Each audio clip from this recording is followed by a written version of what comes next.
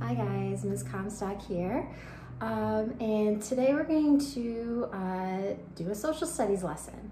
So we have started our new social studies unit, and that unit is called Change Over Time. So we're going to be learning a lot about history in this unit. And one of the things that we're going to be studying a lot of are these things called artifacts. And an artifact, that's a new vocabulary word, an artifact is an object that's made by a human, and we can use artifacts to help us learn all about the past. And so artifacts are these cool things that we can use as clues. Now, we didn't always have the internet, all right? Like when I was a little kid, we didn't have the internet. Nowadays we can go on and we can say, you know, if we find something weird, we can type it in and say, what is this thing? But we couldn't always do that. And so archaeologists, and we learned about archaeologists when we read about Pompeii in reading class, but archaeologists are people that study artifacts.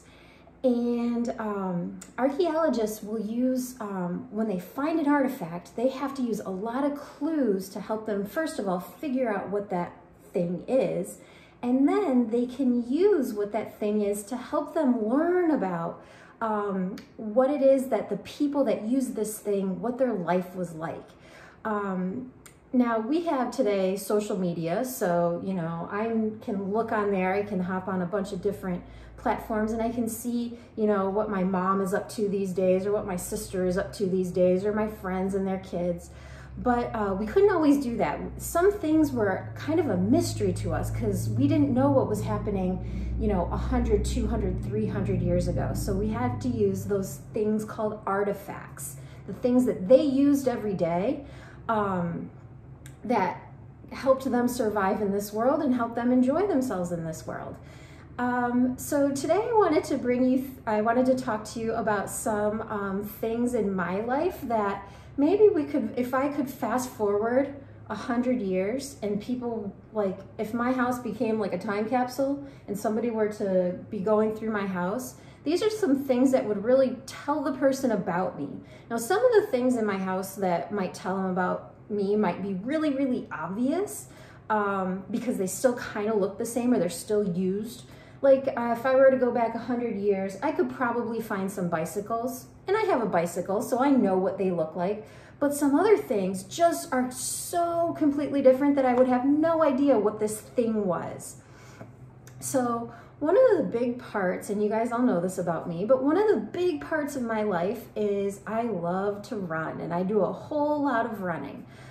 So if somebody were to come into my house in 100 years from now and nothing had changed, and let's pretend that nobody else had moved into my house or whatever, and they started digging through my stuff, they might say, well, I think this person may have enjoyed running, but there's some things in here too that I'm just not sure about. And so they would have to use clues to help them figure out what those things were. So I wanted to show you some artifacts from me that might tell you, if somebody were to be studying about my life, they might say, I bet this person really enjoyed running. So one of the artifacts, and remember artifacts are objects that are made by humans. One of them would just be the shirt that I have on. You can kind of see it says Savannah Marathon. So somebody might look at that and say, okay, I know what a marathon is, assuming we still are running marathons in 100 years, or if not, they could probably hop on the internet and look up what a marathon is. And then they might say, okay, so that person obviously had to do a lot of running to get themselves prepared for that. Another object that they might find is my running watch. And so they might like kind of dig through this if it still works in 100 years, and they might say, okay, we can toggle on here and we can go and look at her running history. And then if we go through, I've got some more artifacts, so I'll bring you over to one of them. Would be some running shoes. Now I have a lot of pairs of running shoes. This is my latest pair, but this we all pretty much know. I'm gonna guess in 100 years somebody's gonna say, I know what that thing is, right? I know what running shoes are.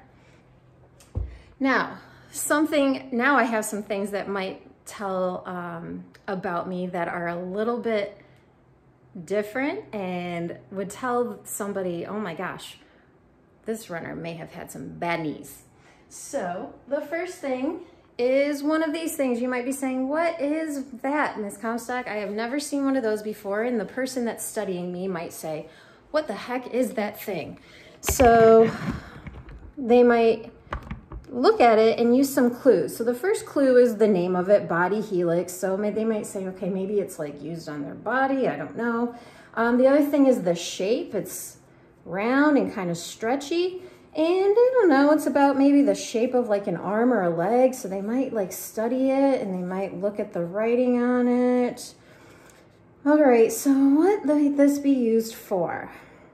Well, I'll tell you what this thing is used for. This is used to put around my knees because I have some bad knees. So this helps keep everything in place while I'm running. So if I put it on, and I've got one on to kind of show you guys, if it can come down here. I've got one on right there, and that kind of is a little band that I wear around my knee to keep my knees from getting sore. Another artifact that I have that's kind of would tell somebody, oh, this person running has some bad knees, is I have, let me just set this here. I have one of these things, and somebody might look at this and have to do a little bit of studying because they might not know what this thing is. And this is actually something that I use after my long runs when my knees are really sore. I stick an ice pack in here, or if I'm running low on my ice packs, I might even put a package of frozen peas in there.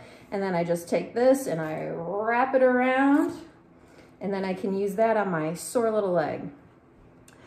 And then some other things that might tell somebody that I am a runner are, I've got some handy dandy headphones that I use on my runs. I also have this big old thing that I put on my arm to help carry my phone. Now in 100 years, we might not be carrying our phones around, and somebody might look at that and they might say, what the heck is that thing? So they would have to probably maybe do a little bit of research to figure out what that thing was, because they would have no idea. Now today what you're going to be doing is you're going to be looking at some artifacts from the past that you might say, what in the heck is that thing? But 100 years ago, it would have just been normal for whoever used it. And they might have used it every single day. So you're gonna be clicking on, or you're gonna be looking at some different pictures, and you're just gonna take a guess on what you think the artifact is. Some of them might be, you know, and you might not even have the name of the word, but some of them might be pretty obvious, or you can take a guess. Some of them you might say, I have no idea, and so you just type in something. But good luck on figuring out and taking a guess on what you think these artifacts are.